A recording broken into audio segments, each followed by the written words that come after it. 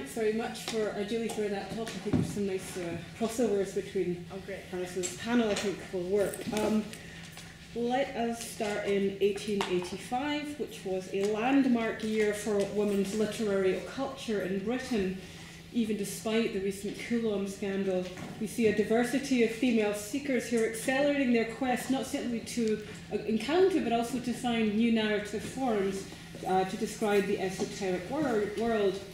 So alongside the activities of Anna Kingsford, Emma Harding, Mabel Collins, Mary Ware, aka Una, and soon-to-be Madame Theon, was touring London's heterodox lecture circuit to promote the teachings of her Universal Philosophic Society, while another pseudonymous Mary, born Mackay, and also known as Marie Corelli, had started to write the occult romance novel, which, when published in 1886, would launch her career as the best-selling British novelist of the 19th century, by far, regularly selling hundreds of thousands of titles a year. Now, these two women are never discussed together, and in one respect it's easy to see why. After her 1885 marriage to Max Theon, Mary Ware left the Britain in which Corelli would make her name. They never met, and Ware, while we know she was a devotee of the arts and an ardent writer herself, performed her literary labours in an obscurity that was worlds away from the dazzling glare of publicity which surrounded Corelli and which she indeed cultivated for herself. So what I want to do in my paper today is to suggest that there's important reasons why, despite this seeming misalliance, we should align these figures, both to suggest how late Victorian popular fiction might have helped to form a reception context for later esoteric currents, but also to reveal Ware and Corelli's shared role in formulating models of female seekership and initiation at a time when women's access to institutionalized occult training was still relatively new. Now, one of my figures would take this task up through podium speeches to limited audiences and pamphlets, the other under the much broader aegis of popular fiction and celebrity culture. But what they're both doing, I would argue, is trying to find ways to reimagine women not simply as spurs to or foils of male initiation, but as adepts in their own right, feminizing a male tradition of arcane knowledge tradition hitherto associated with what had been, until Corelli's romance, the century's most influential occult novel, namely Edward Bulwer Lytton's Zanoni. I won't talk too much about Zanoni, but I'm hoping many of you will know it. Briefly to pick up on Julie's discussion there of a brief précis of the state of woman in the occult revival in this mid-1880s period, when we know that they were playing a central, but as others have pointed out, decidedly ambiguous role in the movement, acting as spiritual teachers, campaigners, channels, and healers, while often deferring authority for their powers or their right to know to male adepts, whether they be living or disincarnate. In many ways, then, what we can see within the ancient wisdom-affiliated esoteric current is a replication of the pattern of empowerment through passivity that we associate with the much more exoteric popular movement of modern spiritualism, which has been documented by people like Alex Owen and Anne Browd and others. Now, although never wholly separable, their practices and constituencies often overlapped, we can in part distinguish spiritualism and occultism in this period by their differential emphasis on knowledge acquisition and intuition, where spiritualists often authorize their results through what I would call a cultural capital of ignorance. That is, messages are validated because there is no way that the speaker could know apart from interference from another force. Things are very different in the esoteric context, where knowledge is acquired through effort, through study, through purification and initiation. So we have a situation for female occultists who are seeking to identify themselves, and indeed other women, not as passive channels, but as learned adepts, who are looking for new paradigms for doing so, for seeing themselves as teachers and transmitters of knowledge that they could hold without wholly jettisoning the spiritual capital allotted to them through more traditional ideas about female spirituality or hyperreceptivity. Popular fiction, which had from Friedrich Schiller's The Ghost Seer to Zanoni, proved so central to the promulgation of the male initiation plot, would again be enlisted as an important vehicle in this transformation. So I want to talk a little bit about what I'm calling the occult Bildungsroman, the novel of occult development. And this is a popular sort of subgenre of British Gothic fiction after the years of Zanoni, which have been very successful.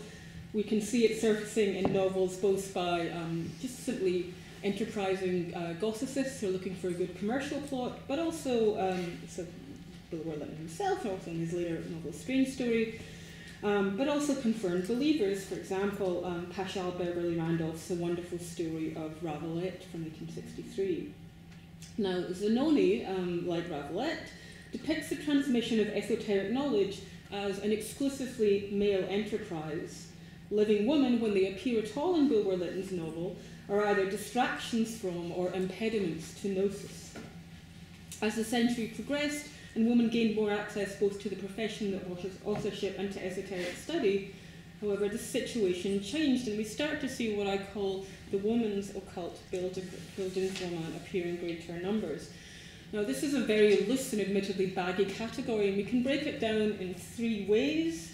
This could include fiction written by men, which describes women as adepts or members of secret societies. H. Rider Haggard's She is probably the most famous example of that category.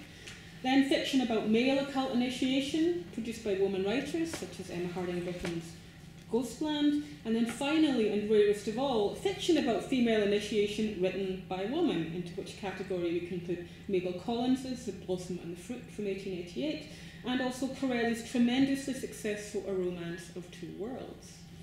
Now, what all these different kinds of the genre that I'm theorising, what they share is a generally fairly strong level of pessimism about women's participation in occult study, either dramatising the dangers to a woman who pursue it or the dangers from pursue it, from those who pursue it. And we can see this in novels like Ghostland and Blossom and the Fruit here. But not all of the period's female occulturalists were sceptical, at least in their fiction, about women's ability to help themselves and, most importantly, to help their sisters enter the temple. So, a little bit more about Mary Ware here. As far as we know, she never wrote a woman's occult Bildungsroman. We don't have the manuscript of her novel. That would have been amazing to see that. But in her only recently discovered background as a Mother Superior at Claydon, she had more direct experiences of founding and administering an all-female spiritual commune than almost all of her contemporaries in the Victorian cultic milieu. Now, Ware, as we know, never acknowledged this experience when she was lecturing as Una in the mid-80s, but it must undoubtedly have fed into the Universal Philosophic Society's understanding of the gendered dimensions of human spirituality. In this period, as Julie's just been explaining to us, Una was a socialist, a eugenicist, and a separate sphere feminist who quickly soured her initially warm reception within London's spiritualist community by denying that seance room manifestations were spirits of the dead at all, and this is something she shared with Blavatsky. Exoteric spiritualists also balked at what they viewed as her overly cautious and even elitist approach to the study of spiritual phenomena. This is Burns writing Medium and Daybreak, saying, "The logic of Una is such that a man must become highly skilled before he commences his apprenticeship. But it would be absurd to stay proceedings until we had so much knowledge that we could commence in an orderly manner." Interests me here is that Burns' journal is identifying in Una's words an almost Zanoni-esque restriction of esoteric knowledge to an elect few. If you know Zanoni, that novel only has 2 initiates at most, because it's simply too dangerous to let anyone else in. So these suspicions, voiced here by the Medium and Daybreak, were to a certain extent vindicated by Una's own discouragement of discipleship. Although we know that the Universal Philosophic Society recruited members, although we don't know how many, Una also insisted that she wanted no converts, claiming that in all of her previous 8 incarnations, she had been murdered for the cause of Pan and the Light King and Eros, and had no wish to condemn her supporters to a similar fate. The end of it, for her, the press reported, will probably be a violent death, and therefore she does not wish anyone to stand by her in this. She will have no fellowship in death. Now that said, Una certainly held beliefs which she wished to impart to her listeners, particularly the women who, in their acts of sexual selection, had the ability to shape future generations for spiritual elevation. In her 1884 manifesto, Sayings of the Sibyl, Alta Una, she counselled in terms that maybe remind some of us of Randolphian sex magic, that being should be bliss. No one has the right to give being to others who cannot, by hereditary and environment, ensure the being for which he is responsible. Woman should therefore select one who is in some way the highest within her reach, and at the same time best suited for the requirements within her being. Now, where this option failed, she argued the state should step in, doing all in its power to encourage the union of the highest and to discourage the union of the lowest types of humanity. Now, as we've been hearing from Julie, this encouragement of women's sexual choice did not extend to a similarly radical challenge to their traditional domestic roles. You talked about her lecture on women's rights. I won't quote that again, but yes, the argument here that a woman's role is to live contemplatively at home so she can help her partner to rest and show him how to concentrate his exertion. These sentiments are also repeated in the Sayings of Sibyl, again where she laments and attacks the so-called rivalry between man and woman, and argues that women should be taught that their chief glory and right is to be the rest giver of him whom they have chosen, so that to him, home of which they are the goddess, should be the holy of holies, where in restful contemplation he may attain the new heights of wisdom, love and power. So woman's role here is to facilitate male learning rather than to attain it for her own purposes. Right. Una's writing in this period then is thus riven with tensions and conflicting impulses both to emancipate and domesticate women by putting their initiatory efforts at the service of male beneficiaries. In the rest of my paper now, I want to explore how those tensions to give women knowledge and both make them vehicles for others' knowledge are resolved or attempted to be resolved in a contemporary woman's occultural text, namely Marie Corelli's A Romance of Two Worlds. Has anyone read this? One person. Behind you. Oh yes, of course, of course. I strongly recommend you do if you haven't. It's an absolute sensation. It made her, brought her from obscurity into mass fame in the mid-1880s, and by the end of the century, Corelli was shifting hundreds of thousands of titles a year. So that was an incredible reputation that is now almost entirely forgotten.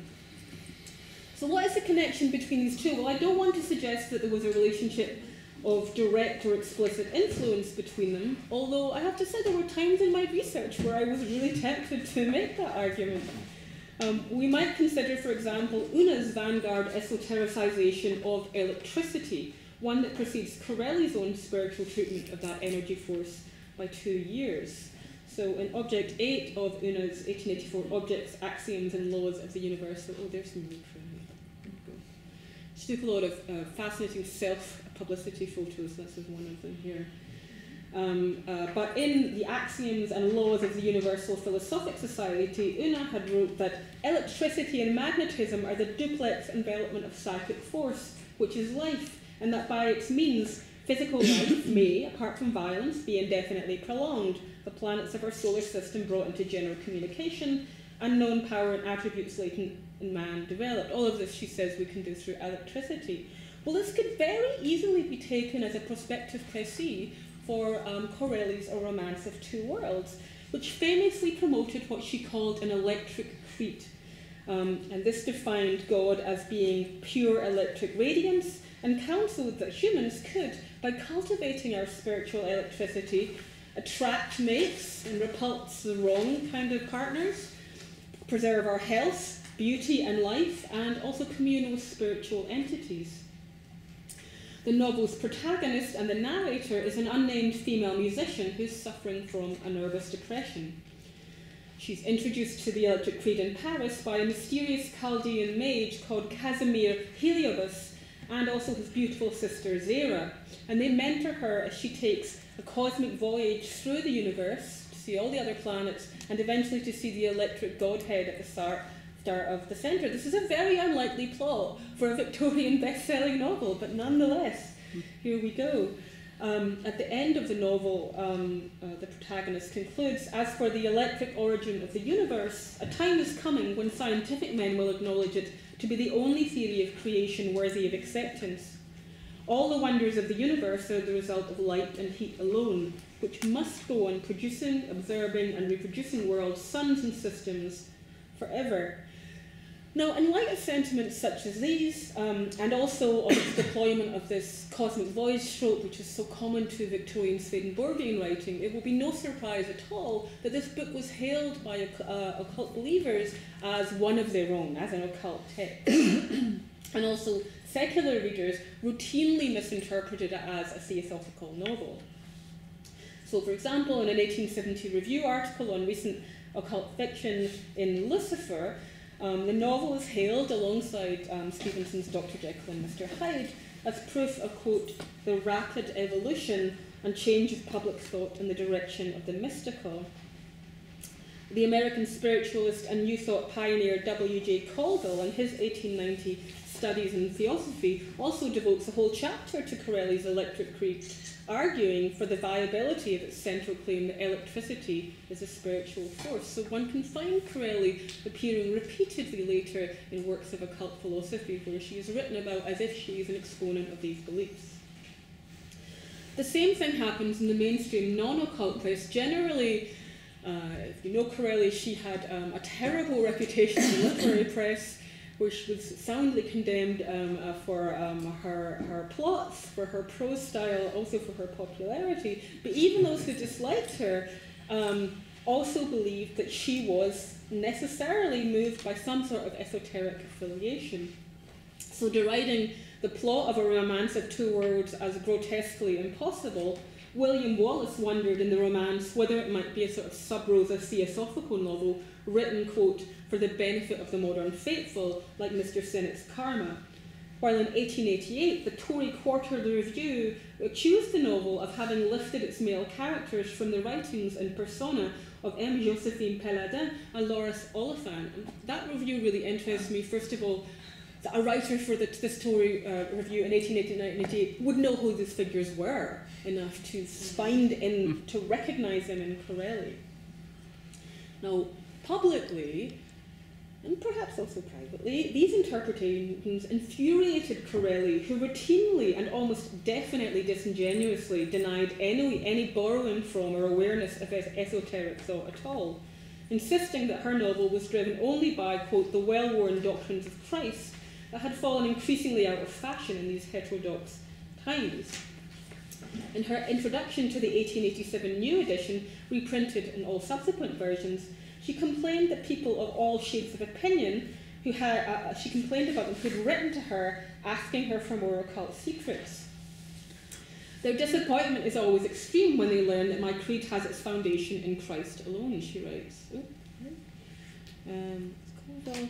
Were I to initiate them, or rather to pretend to initiate them into some new or old form of Buddhism, could I show them some trickery such as vanishing a box in the air, the turning of a red flower to white or white to red, or any of the optical illusions practiced with such skill by ordinary conjurers, I might easily be surrounded by disciples of occultism, persons who are generally ready, nay, even eager to be deceived. Now here Corelli, like Una in her lectures, and with similar ambivalence, disavows the project of proselytization, even while herself cultivating a following by presenting herself as an inspired genius figure. This pose as a sanitized occult romancer who had no dangerous allegiance to Eastern thought proved highly successful over the next several decades. I think it also makes her an important unrecognized participant in the Hermetic reaction. We need to think more about how popular fiction is being involved in those currents at the time. In the occult novels which followed, she would also pioneer a model of female wisdom acquisition, in many ways much more radically woman-focused, then there's similarly gendered scripts emanating from the esoteric movements which she routinely pilfered from, and I'm sure she did. So, I'm going to talk in this part of the lecture about how the novel maps female initiation. It's a non-anonymous protagonist who I'm going to refer to because she doesn't have a name, so I'm going to give her one. I'll call her the Electric Woman. Is initiated into the electric creed through a process that is partly textual and also partly entheogenic. Her first teacher and healer is the artist Raffaele Cellini, who she meets while on holiday in the Riviera. He has learned the secrets of esoteric pharmacology and gives her some, quote, fragrant golden-coloured liquid and a manuscript entitled Letters of a Dead Musician, which prompts her recovery and also gives her a vision that will ultimately take her to Paris, where she'll study with Heliobas. And these two early encounters, I think, are really important because what they do in her meeting with Heliobas and with Cellini is they set up and then they deny the expectation that her recovery will come through heterosexual erotic union. She ultimately takes neither of these men as romantic partner. Instead, Heliobas provides her with written instructions and entheogenic stimulants, some which she takes in the form of bath tonic. I've never come across this in anything else from this period. In the form of? Bath tonic, bubble bath. Oh. So cocaine bubble baths that makes you see the gods. I would love some. But so maybe that's Corelli's own, I don't know. So she does this, and this allows her to become initiated, but also qualifies her to teach should she find willing subjects. So what do we think so far about this plotting of her attainment of wisdom? Well, it might seem to reproduce the patriarchal model of knowledge dissemination that I argued earlier is pervasive in other popular Victorian initiatic novels. After all, her entrance into the temple is brokered by an all-knowing and presumably ancient male magician and seemingly staked on her own figurative unsexing. So Heliobas is the first in a long line of Eastern misogynist figures that Corelli writes about, who teach women but also have a disdain for women. And he tells the protagonist that her spiritual interests are really only about a vain desire to restore her looks. She rebukes him for this angrily, saying, you do not read me aright if you judge me as a mere woman who is perfectly contented with the petty commonplaces of ordinary living. I tell you, though in your opinion it is evident my sex is against me, I would rather die than sink into the miserable non-entity of such lives as are lived by the majority of women. And I would say that the fact that Heliobas takes her on after this outburst doesn't mean that he's changed his mind about women. I mean, he continues to refer to women in this novel as nothing but lumps of lymph and fatty matter, but rather that he believes she actually is no longer a woman. In some way she has transcended her gender, just as she will leave behind her body to go on this trip through the universe. So that's one initial response to the novel, but I don't think it's one that holds up. Underlying the novel's masculinist initiatory drive is a countervailing emphasis on the female identity of the universe as disembodied adepts, and on the initiatory power of erotic love between women. Cellini and Heliobas are the Electric Woman's first teachers, but they're not her last ones, and I would say they're also not her most significant ones. On her cosmic voyage, her guide is an entity named Azul, identified by Heliobas as being both his twin flame and the source of spiritual force. Now, initially, and for half of the novel, we don't know what gender this spirit has, as the spirit is gendered at all. It's only when the astral flight is underway that Corelli ventures an identifying pronoun.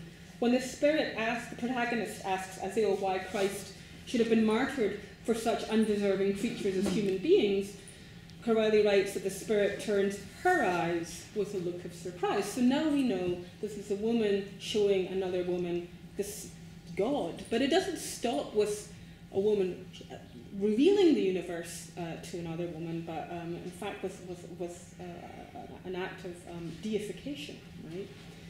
Talk about this now. Coming over halfway through the narrative, this late-stage revelation undermines the masculine spiritual hierarchy hitherto in place and prepares her for an even greater deviation. So in order to answer the question that the narrator had about why would Christ be sacrificed for someone as lowly as humans, Azul gives her a starring role in a vivid visionary recreation of the book of Genesis.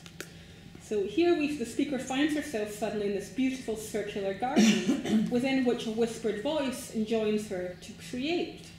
And then, by the mere desire of my being, expressed in the waves of electric warmth that floated downward from me to the earth I possessed, my garden was suddenly filled with men, women, and children, each of whom held a small portion of myself in them, inasmuch as it was I who made them move and talk and occupy themselves in all manner of amusements. Now let's stop for a minute and think about what's actually happening here. I think this is unprecedented in the canon of Victorian occult fiction. I've certainly never read an incident like this before. A living woman, via the agency of another disincarnate woman, becomes God. Right? A status she retains later in the vision when, in a bid to rescue mankind from its impending annihilation, she comes to earth in the form of Christ, or in the electrical parlance of the novel, God's Cable. In this startling thought experiment, the romance goes well beyond recognising women as potential possessors of wisdom to installing them as a prime mover behind a universal religion. So Corelli's feminisation of esoteric seekership in the novel, a process that we might refer to as something like femi-esotericism, isn't just restricted to a visionary context, it also takes place on Earth. In the novel's mundane settings, it is continued by the figure who dominates the second half of the novel and who fulfills the previously deflected romance trajectory, Heliobas' sister, Zera. Now, we know that she has been Heliobas' only female initiate until he meets the Electric Woman, and he tells the Electric Woman that Zera is essentially passive. She can use the creed for her own protection, but she cannot teach it to others. But the novel calls this into question.